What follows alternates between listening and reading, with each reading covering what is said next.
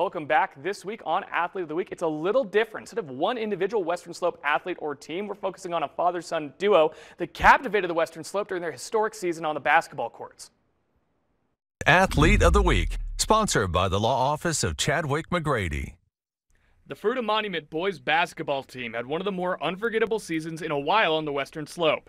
And at the center of it all was a head coach in his first season leading the team and his own son emerging as a star for the Wildcats. You know, originally when I was contacted, about the position, I wasn't really interested. I had coached both my daughters for their whole high school careers, and, I was kind of ready to be dad and have a different role than I had ever had.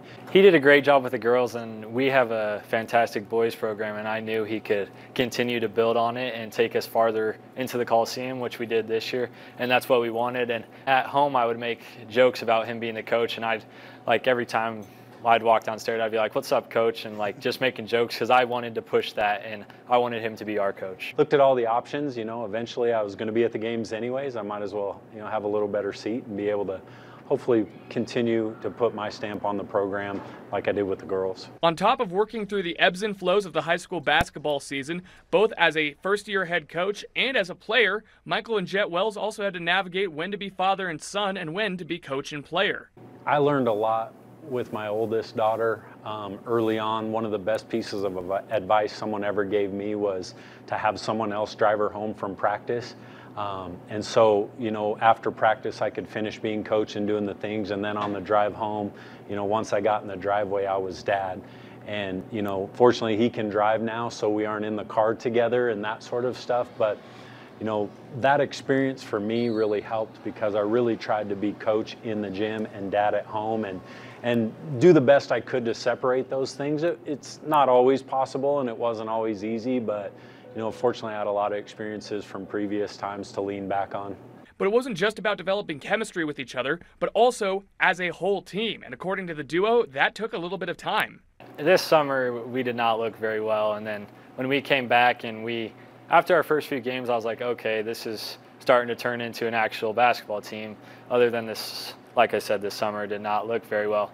And he came in and he just was like, you guys just have to trust me. And he told all the seniors that they just had to trust him and he'll take us to where we want to be, which is what he did. But when the high school season came, things absolutely clicked, resulting in a historic season where the Wildcats posted an undefeated regular season and made it to the Denver Coliseum in the state playoffs.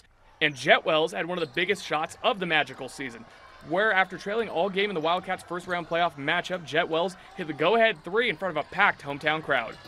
It was a crazy experience to feel that, and I just had confidence in our whole team. At halftime, we were all just like, this isn't us, and we just knew we had to flip the switch and turn it up on the defensive end, and just everyone can contribute on this team, and it was just amazing what we can all do. And he didn't think it was going in when he shot it. I know that. That is true.